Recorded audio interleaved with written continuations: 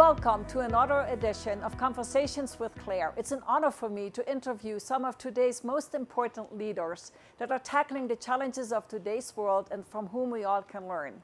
Today, I had the honor of being joined by Dr. Tony Fauci, who is the director of the National Institute of Allergy and Infectious Diseases. Dr. Fauci, thank you for joining me today. Good to be with Aspen, you. Colorado. Yeah. And at the Aspen Health Festival. And you and I just raced back to sit down here after being part of a panel on eliminating HIV. And I thought it would be really nice to continue that conversation. So are you up for that? Certainly. Let's do it. That's great. Now, I haven't known you in person that long, although I do believe that I got to meet you the first time in the mid-1980s. But you're one of the people who have been part of trying to tackle the HIV epidemic, actually maybe even started to tackle it before we knew what HIV was and that it was HIV. And tremendous progress has been made and a lot has been changed. And I'd love for you to talk a little bit about what has been changed, the progress we have made, right, and then the next steps that we have ahead of us. Yeah, I mean, for better or worse, I was involved with it literally from the very first month when the first cases were reported by the CDC in the summer of 1981. And I, at that point, made a rather abrupt transition in my career. I decided that I was going to start studying this disease that didn't have a name. It was inappropriately called gay-related immunodeficiency, and it certainly didn't have an etiology, and we were kind of like swimming in the dark. So the only thing we did was observational. We would bring in these very critically and desperately ill, mostly gay young men, and start to study them to understand what the pathogenesis of this strange disease was. That was in 1981. What has happened between 1981 and now is an extraordinary journey of science, implementation, understanding about a variety of social issues that we never really integrated into medicine. So for the first years, it was really the dark years of my life and my medical career, because we couldn't do anything but essentially put Band-Aids on hemorrhages. We were able to treat some of the opportunistic infections, but when you started to treat an infection and you didn't get the underlying cause, the next infection would get them. So it was very frustrating. When I first started taking care of patients, the median survival, since we saw them only after they had advanced disease because they had no way of knowing they were infected, and they would only come in when they were very sick. The median survival was about 12 months, which was desperate, terrible, which means 50% of the patients would be dead in 12 months, and probably 95% would be dead in a couple of years. And then what happened is that once the etiologic agent was found in 1983 and proven to be the cause in 1984, then we started doing two things. We started doing general testing because we had a diagnostic test. And that was stunning because we realized that there was infinitely more people infected than what we were seeing with advanced disease. We were seeing the tip of the iceberg. Then the next thing that happened is that now that we had the agent, we started developing drugs. So from 1987, when AZT was first identified as the first drug, and then over the years until 1996, when we developed the triple combination, that for the first time actually dropped the level of virus to below detectable and kept it there. And then ever since then, we've been doing better and better with better drugs, so that now, today, we have amazing, breathtaking advances that if you treat somebody who's infected and you keep them on therapy and keep the viral load to below detectable level, not only do you save their life and they can essentially live an almost normal life, you could add almost a normal lifespan. So if you get someone in their 20s and treat them, you could get them to get an additional 50 years to live. And then we have pre-exposure prophylaxis, which means if you're at risk and you take a single pill a day, you decrease by 97% the chance that you will be acquiring infection. You put those two things together, right now, with the breathtaking scientific advances, now we have an implementation challenge, because theoretically, if we implemented all of these things to their fullest, you could theoretically end the epidemic in the United States and globally. But we don't live in a theoretical world, we live in a real world, and that's the current challenge. We still need to make scientific advances. We still need a cure, we still need a vaccine. But the profound advances that we've made in science now have now opened the door for us to essentially go out and implement, which is going to have to now confront a lot of social determinant issues, stigma, inaccessibility to health care. Those are the kind of things. So it went from a mystery of not even knowing what we were dealing with to very effective tools with the challenge of now implementing those tools. And the other part that I find fascinating about it, it also has brought people together that otherwise never might have been in touch with each other, right? Within the scientific community, but also the outreach that all of us have to engage in to be part of the community. And I bet you when you first started working on all of this, your daily life looked very different than it looks today. Oh, for sure. I mean, back then, it was, I would say antiquated in the sense that there was the scientific community, the regulatory community, and the people who were sick or at risk. And they didn't interact very much, almost from a top-down area. Then it became clear, largely due to the activist movement, groups like Treatment Action Group, like ACT UP, like Project Inform, who went out and really demanded to have an interaction between the scientific and the regulatory community and the people in the trenches, the community people. That was totally transforming because that changed how scientists interact in implementing their advances at the community level. So you would never have seen back in the 1970s the very close interaction between the highbrowed scientists, as it were, and the regulatory agencies in the community. Now, it's an integral part of everything we do. So given all those changes and given how far we have come and thinking about PrEP today, which maybe you can talk a little bit about, I'm really curious to hear your perspective on the ambition that we all share with President Trump in terms of truly trying to get to a point where we could start talking about maybe even during our lifetime experiencing eliminating HIV. Well, certainly ending it as an epidemiological phenomenon. Right now, even though we have a degree of complacency due to very important successes, we still have 38,000 new infections each year in the United States, which in and of itself is horrible that we have so many infections. The thing that's even more frustrating about it, it's been that way for 10 or 15 years. It's gone down a little bit, but not really substantially. So within that context, we decided that if you look at the United States, we have demographically and geographically focused areas where most of the infections are occurring. That doesn't mean you want to neglect the other areas, but you look at the United States, we have a very specialized type of an outbreak.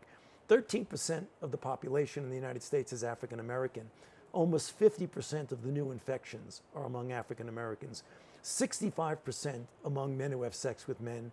75% among young people. So if you look at young African American, Latino, transgender men who have sex with men, and look at that group, that's a demographically concentrated group.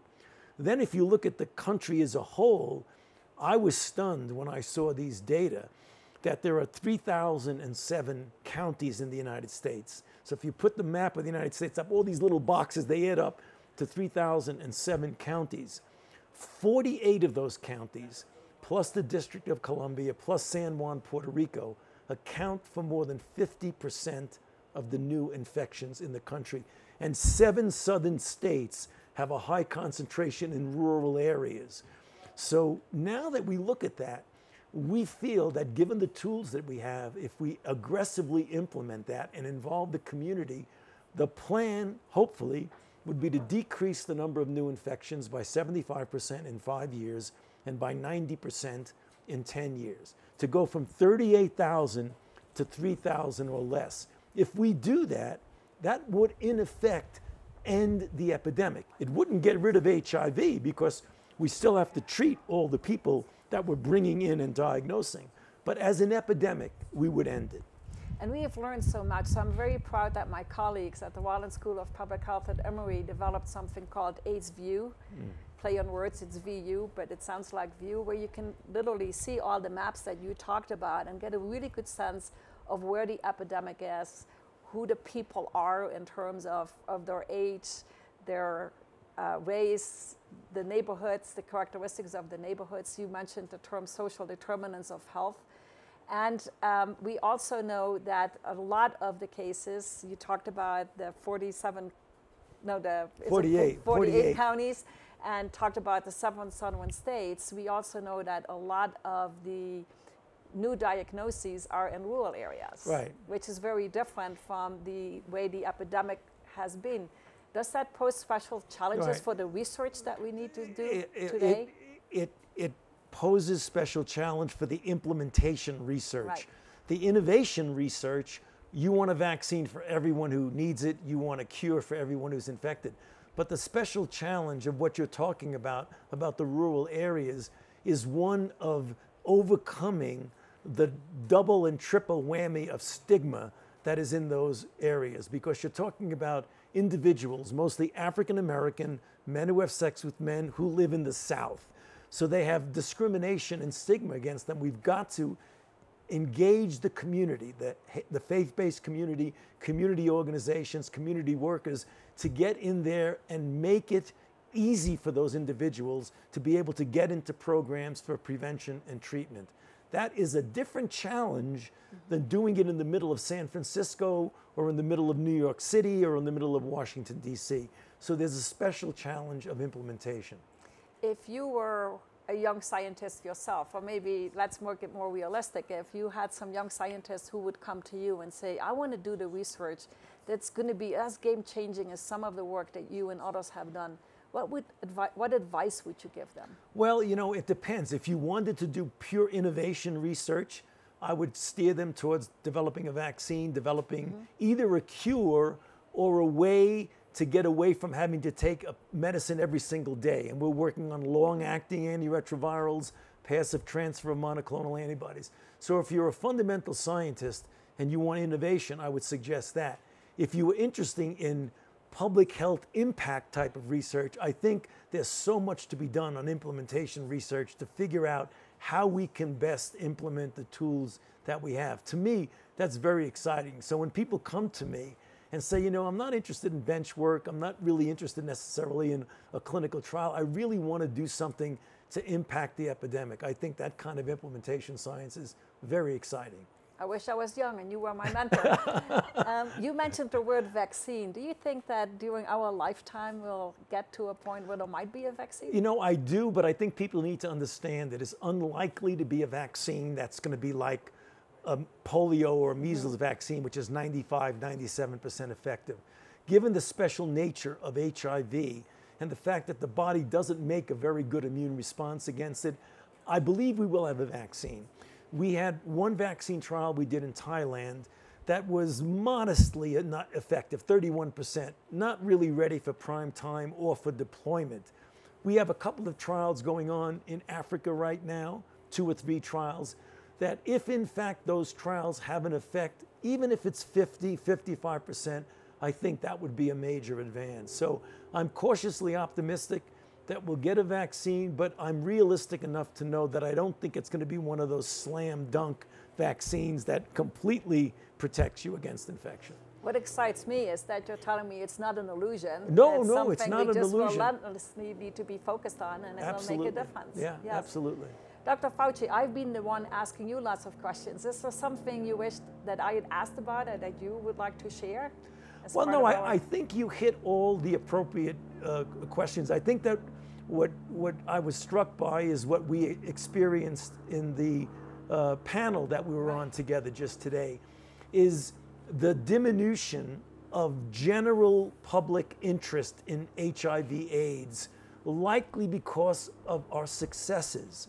And one of the problems when you're dealing with a public health challenge, be it HIV, malaria, tuberculosis, is that when you get a degree of success and you take away the acute anxiety associated with it, the general public tends to have their interest in other places. So I think it's important to point out that, and the question that I'm asking you to ask me, is that what about the general attitude in this country? When I was testifying, and I testify a lot before the Congress, when I was testifying before the Congress in the late 80s, the early 90s, there were TV cameras, C-SPAN, CNN, everybody focusing in what I was talking about HIV. I was highly interested in it for the general public.